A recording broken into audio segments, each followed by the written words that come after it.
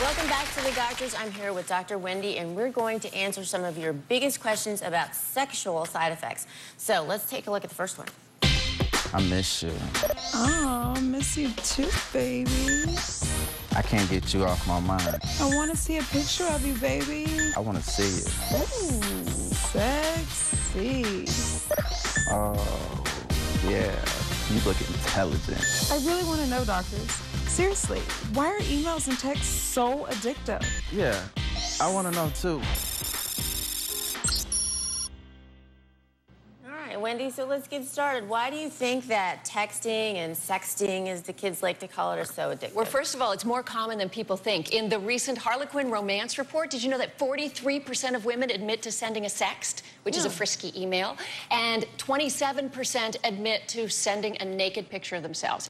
I think with sexting, people are doing it more often because it's not visual. So you feel that freedom of a little bit of anonymity, so you feel like it's okay. People will say things in text and emails that they wouldn't say to your face. Yes, and do they not understand that there's a digital copy of it forever and ever in someone's phone that can be forwarded to anybody ever at any time? But the other reason, Dr. Lisa, that it is so addictive is because our iPhones or our smartphones function in a random interval reward system that's exactly like a Las Vegas slot machine.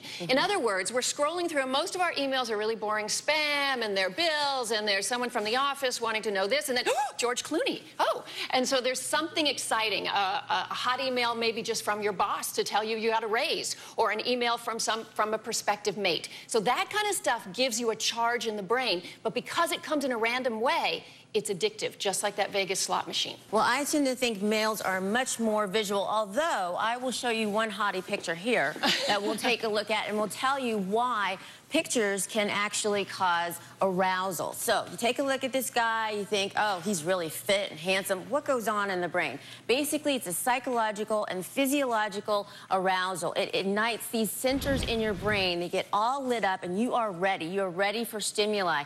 And what happens in the brain is dopamine is released, oxytocin, neurotransmitters that get your body ready for arousal. These things can actually cause physiological things going on in your body. One of them is the heart beating faster. That means you are ready to get at it.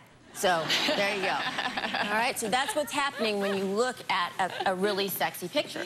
All right, so let's get to another question. We have an anonymous caller on the phone. Are you there? Hi, guys. How's it going? My question is, can being on birth control make you feel depressed?